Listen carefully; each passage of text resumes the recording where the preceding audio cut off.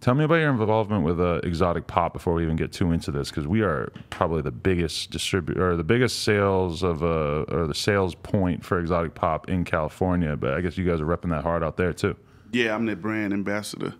Fire. Yeah, so I get paid great money and To represent. to make sure everybody know about it. How long you been doing that? It's been about officially three months. Oh, okay. Yeah. That's what's up. Yeah, I had no idea that a lot of the Houston legends are wrapped up with exotic pop when we started selling it. And then I saw Paul Wall repost me with the case out there, and I'm like, oh shit. And you walked in with it. I'm like, oh, it's really going down. Yeah, I got my whole back seat is filled up with these and Canada Dry vanilla creams and like my favorites. You got moon rocks in that blunt? Yeah. It smells like it. And I could see with the dark ass. Oh yeah, that thing is burning. Yeah, I'm having the time of my life. Is the moon rocks for you kind of a California thing, or are you smoking those when you're back home too? It depends on the mood. You know, I'm more of a flower guy, but little wax here and there. But I don't do the dabs. Like, it's too strong. I don't want to be that. You know what I mean? That's futuristic shit. Yeah, like that's the Jetsons. I'll put some wax in the blunt and on outside, but yeah. Right. Well, Yeah, occasionally. That's futuristic level shit. Whenever I see people taking dabs, you're getting too high. I don't need to be that high. Me neither. I'm high enough off the backwood, no problem. Right, and that's cool. Definitely. So okay, let's just like go all the way back to your early days. So you were actually born in Houston? Correct. Okay, so you're a lifelong ambassador, and you still live within the city limits? I am still in Harris County. You never see yourself leaving? I'm always on the road, so I'm always gone most of the time. So I live on the road, I live home. It's half and half. Right. Yeah. What was tell us a little bit about your upbringing and just what it was like for you as a young boy before you even got in the rap game or anything. Well, in my family, everybody do music. So my grandma, she the choir director. She played the piano. So if you born in my family, you go be in the choir. You go sing, you go do something. So I played the drums, piano, and doing the talent shows and, battle rapping. And then, one of my family members sings with In Vogue. Really? And, so I've always been like around in the studios, playing the piano. So right. Sports, music. Those are the two primary focal points? Correct. Definitely. So was the battle rap thing a real serious thing for you? Because when they try to like summarize your career, they're like, oh, at first he was a battle rap legend. Like how far did you actually go with that? How'd you get into that? Like when you freestyle, you know what I mean? Like down where I'm from, down south, we battle off the top of the head. You know what I mean? We don't memorize the lines. So these days shit is crazy if you watch battle raps. I fuck with it. Like I love it. I'm going to one of the battles in Houston in a few days on June 8th. I fuck with Hollow the Don. I fuck with Disaster. That's my guy. Disaster I had in here, man. That's my guy, insane character. He is so funny. Yeah. Disaster, Hollow the Don, Murder Moot, Loaded Lux, Zip 'em Up. Man, I love it. But at that time, your mentality towards battling was more just showing up and just shitting on somebody off the top of your head. Yeah. It wasn't like now where there's these calculated game plans of just there's so much thought that goes into it, and everybody wants to hit on all the different styles of battling. I'm good. Morning Moon Rock, I don't know. Straight up. But yeah. So with the battle, like we freestyle off the top of the head, like, what you got on, your appearance, blah, blah, blah. So yeah, it wasn't like premeditated. Yeah. I remember probably like the gnarliest thing I ever seen in a battle online was I seen a girl pull out a picture of the other girl that she was battling's bed. And she had this super bummy ass bed, and you could just tell that it hurt her feelings real bad when it came out because you're just looking at this bed like, holy fuck, that really is. That's a flagrant thing to pull out here right now. You ever been over somebody's house and they just got a disgusting room? Yeah. You kind of walk right in and walk right out like, yeah. Yeah. It says a lot if you live like that. It does. Myself, I had a girlfriend for like 3 years, so now I'm like completely embedded with the cleanliness aspect, where I never really was before, to be honest. My bed was always on the floor for a long ass time. Hey, it don't matter. It don't matter where that motherfucker start at. It's where you end at. Yeah, that's a fact. And if you end up on the floor, hey, it's because you want to be there. Yeah. Sometimes I do some of the shit, that I started off doing at the beginning of my career. You know what I mean? So going to places, where I used to record at, and sometimes you just want to capture that feeling. You know what I mean? So yeah, I get it. Put the bed back on the ground. Fuck it.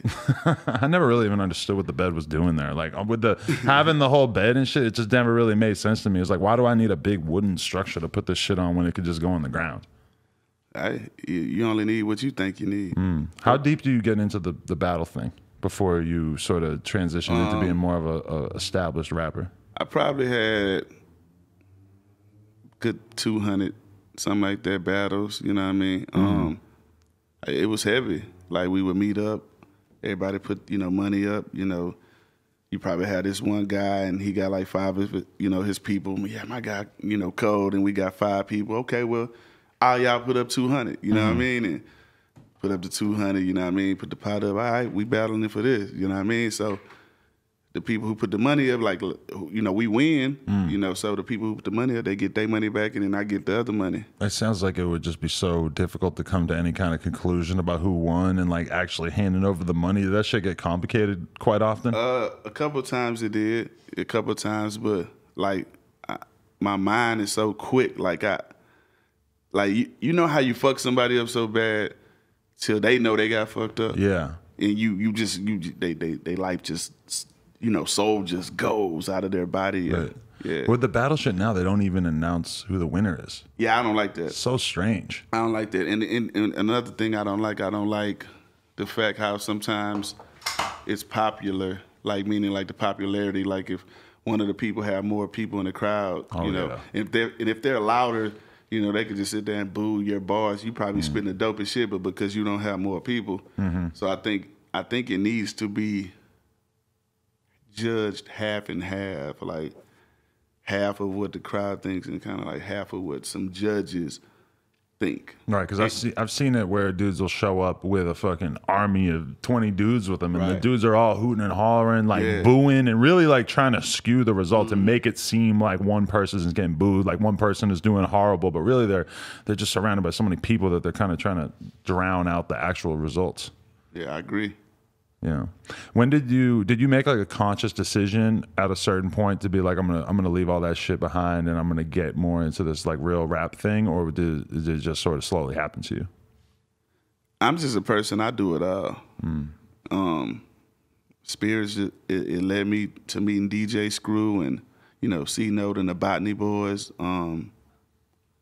It wasn't a choice. Like I'm gonna just stop, doing basketball. Like the money started coming, the fame, the way people treated me, just to go from, like I always got into clubs, like I've never paid to get in the club ever in my life because I always you were one of those young dudes who was just super tapped in and had all these connections early on. Right, so I was in the club when I was a kid. Yeah. People like me, you're the type of person that made somebody like me when I was a young person feel kind of insecure because I was looking at like listening to the radio and watching videos and just being like, how the fuck are all these dudes so cool? They're like the same age as me. I ain't got shit going on. I understand, man. I apologize for doing that to you. It's all right. But guess what? You cool. Just barely. Nah, you cool, We're both cool because we got exotic pop. True. This is a heavy show though, I know about the show. And all the people that, fuck with y'all and support, man. So I hear everything. That's one thing about me, from the new artists, the new shows, the new podcasts, like I stay in tune with everything that's going on. Yeah. And y'all heavy. Because nobody ever really falls off until they really stop paying attention to the culture. That's my opinion, is that like, when somebody just becomes too cool to really give a fuck about what's going on in rap, I think that's when it starts to slow down. But you always hear that about even the legends who are the most ducked off, the people you never hear from. You always end up hearing that those are dudes who are really paying close attention to the culture and what's going on. Yeah, it's some people that don't. They got tunnel vision. Yeah. You know what I mean? And then, it's us. We pay attention. You gotta know what your competition doing. You gotta know what you competing up against. Was Screw the first person that you met of any like real significance who wanted to work with you or whatever, or was that at what point did you meet him and how did that change things? Well, I hung with all the OGs in the Screwed Up clique, so you know, meeting Screw, it opened me up to a whole different fan base on the mixtape market. You know what I mean?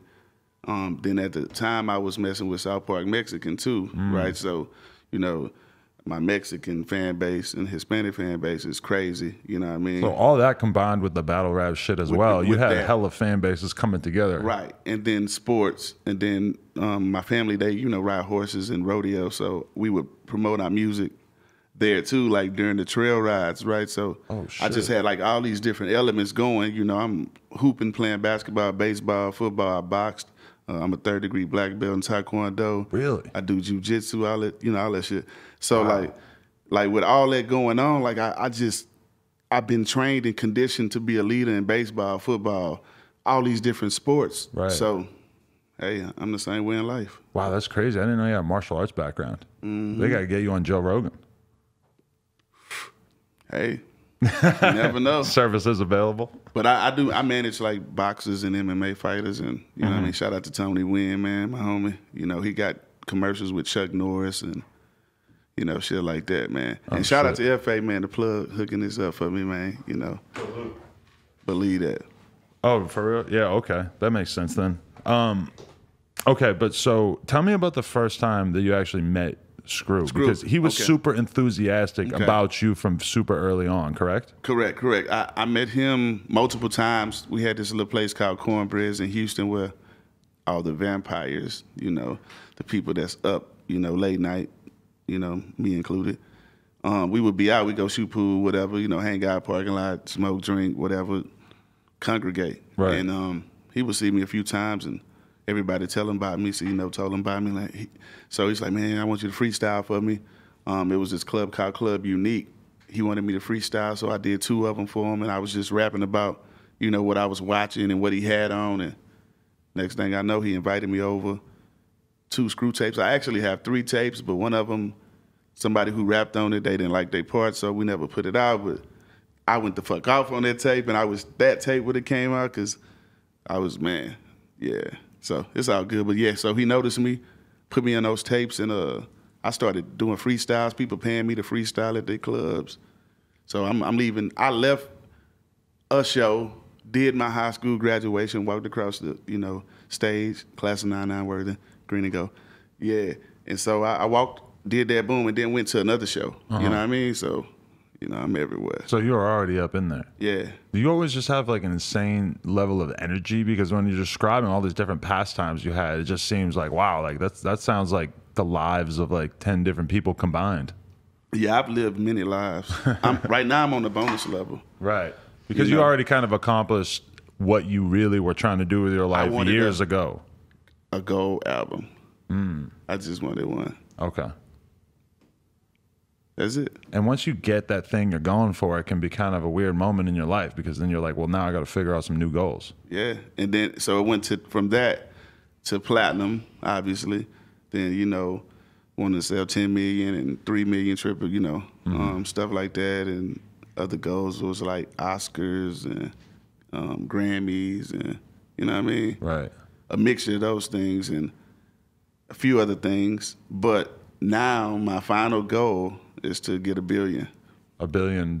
Yeah. Really? Because Jay-Z just made history. Yeah, congrats to Jay-Z. Yeah. That's what he's supposed to do. That's wild. You know what I mean? That's what he's supposed to do. Yeah, and he's not even, like, Dr. Dre being the first billionaire would be logically kind of make more sense since he owns the whole Beats by Dre thing and shit, but we underestimate Sean Carter having a whole lot of business going on behind the scenes as well. Well, a lot of people did. I'm glad I wasn't one of those people. I learned a lot from Jay-Z. Like people like Jay Prince, Jay-Z, Master P, Tony Draper,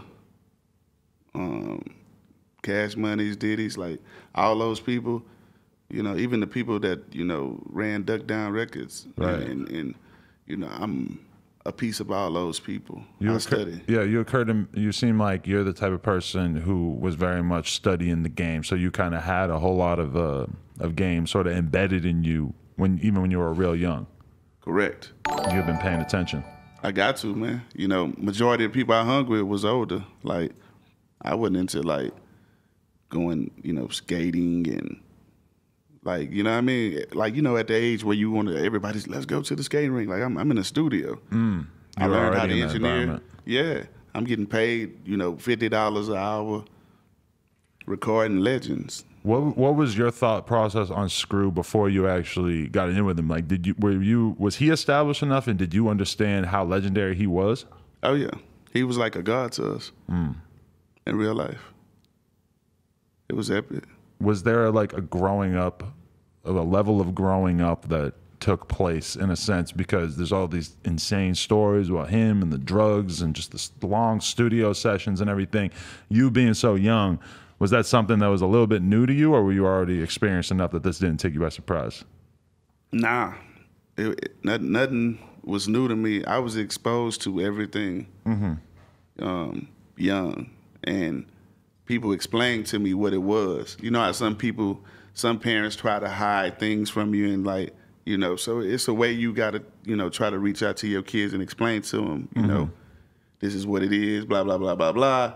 Because you rather them learn from you than somebody outside the household teach them, you know what I mean? Right. So, yeah, this is what I was, you know, born into. Right. When you were hanging out with Screw, when you were doing that first tape, were you drinking lean? Were you partying to the extent that he was?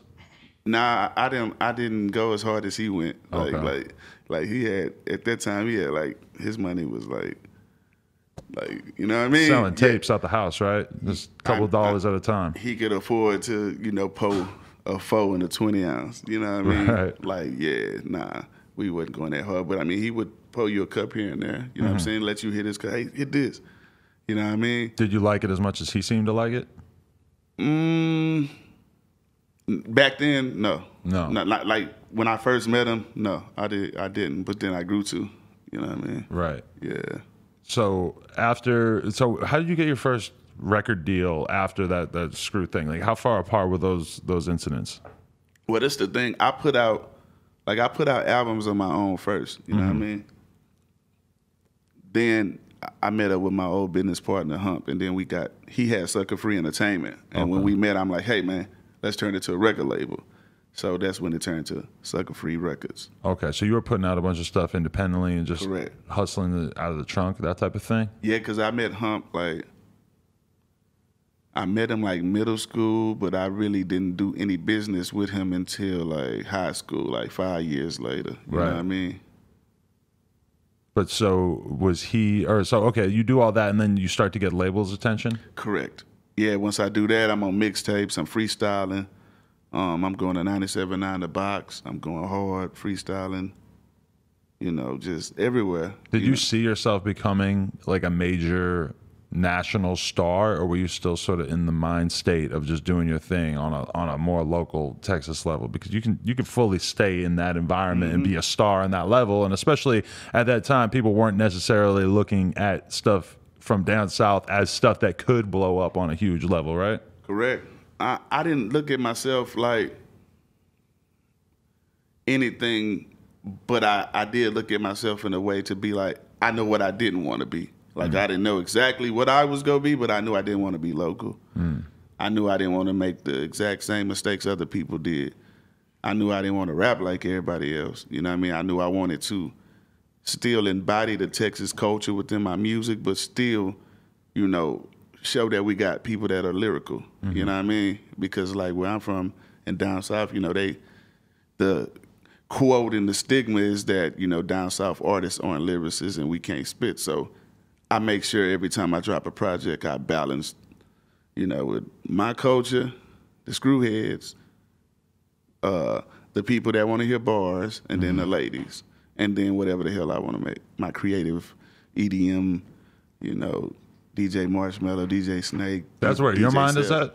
Yeah, I do EDM. Right. Yeah, I was touring with Marshmello, and I fuck with, you know, Clint Sparks.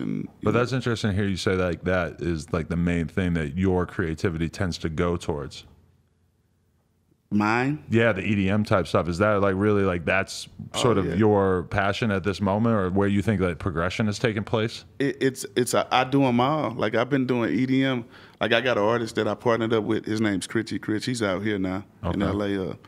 And he like, I knew about like house music, techno, and EDM, but like he made me look at music a different way. Like everybody I meet, like let's say for instance, me doing music with David Banner, like we from Texas, we laid back, Me doing business and music and tours with David Banner and his energy, it showed me a different angle for me to be a performer, right? So, I've witnessed Busta Rhymes and DMX's, these great performers, performing. So it just put me in a different mind frame, man. And in terms of like what a live performance could be, because correct. Sometimes, I mean, let's just be real. Sometimes rap just doesn't really translate as well to the live experience. Like we've all seen great rappers who realistically weren't really putting on that great a show, and maybe the show is still dope because the audience is so into it. Right. But without the audience, they're barely moving and they're not really getting into it, and there's not really a whole lot going on. Correct. Yeah. Yeah, that happens all the time. Were you sort of out to? Do you feel like you were kind of trying to disprove that assumption about the South, that y'all weren't like serious rappers? Correct.